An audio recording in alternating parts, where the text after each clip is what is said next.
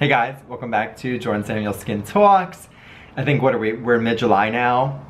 And then if that's the case, then I'm in Italy and you're getting sick of all of my photos on Instagram of my products in Italy. But I'm enjoying it. I'm sure I'm enjoying it. Anyway, so today I wanted to talk about, because I touched on this in the last video, I believe, if I'm putting them up in order.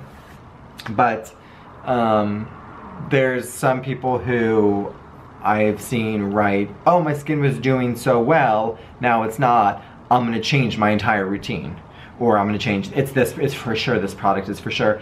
If you've been on that routine for a while and your skin was doing well, look elsewhere first. Don't go right to the routine. I think sometimes it's so easy for us to separate the fact that, like, our skin is an organ, and it is working hand in hand with the rest of the body.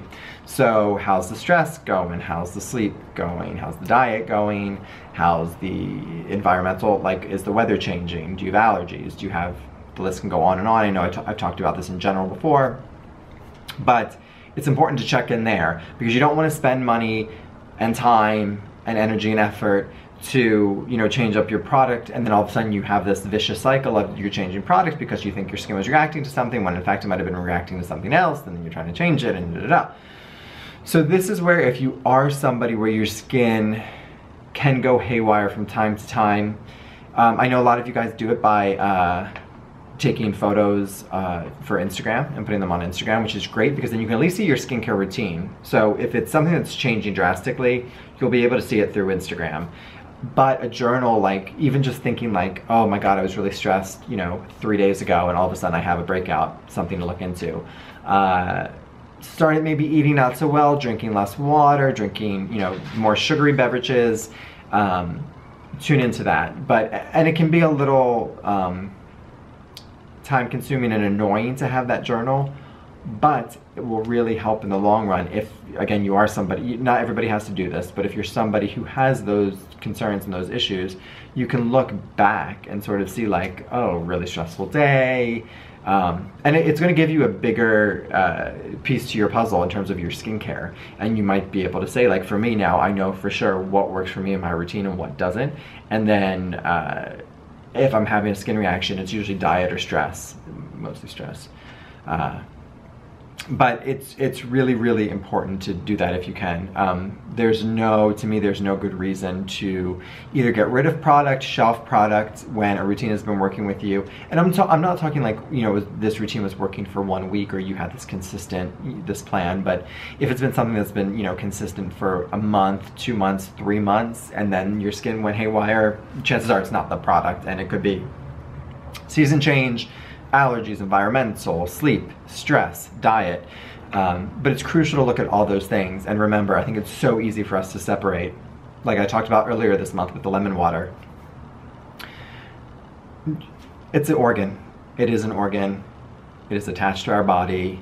Yes, it's a barrier. Yes, it's a protector. We ask a lot of it.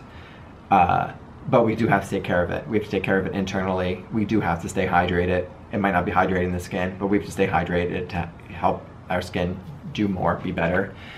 We have to use a good skincare routine. We have to protect it from the sun, but we also have to keep stress down. We have to keep inflammation down.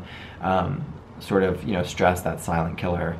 It raises insulin. I wish it reduced insulin. But raising insulin and cortisol and all that stuff in the body creates a thicker, stickier sebum too, with oil content, which then, as that's coming through the pores, it's going to hold onto those dead cells, creating congestion, clogged pores.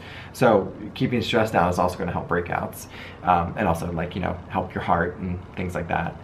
And I need to do that too. So I mean, I'm telling myself this. I'm not like, you have to do this, because I have to do this too.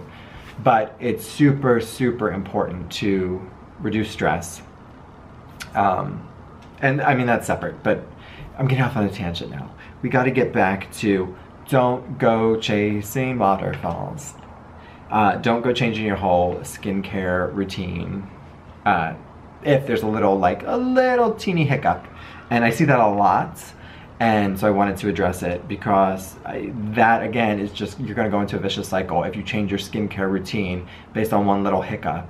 Ride it out. And yes, it might be a product, but you're gonna need to ride it out and sort of see. But the sort of knee-jerk reaction to immediately kick a product to the curb or immediately do something, and that's why you should be adding one product at a time. So if you add 2 products at a time, people are always like, my gut's telling me it's this, but you actually don't know what it's telling you.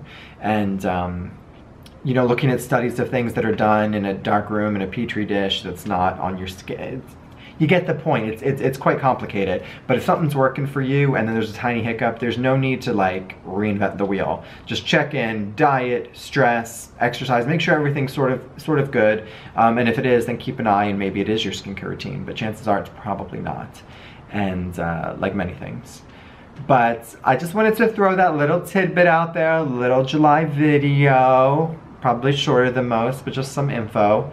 But thank you guys for watching. I hope you're having a wonderful, wonderful summer. I will talk to you soon. Bye. Hi everyone, thanks for watching. You can subscribe by clicking the black JS circle down below so we can stay in contact and keep talking. To watch more videos, you can click on the link here, or possibly here. Thanks for watching. Bye.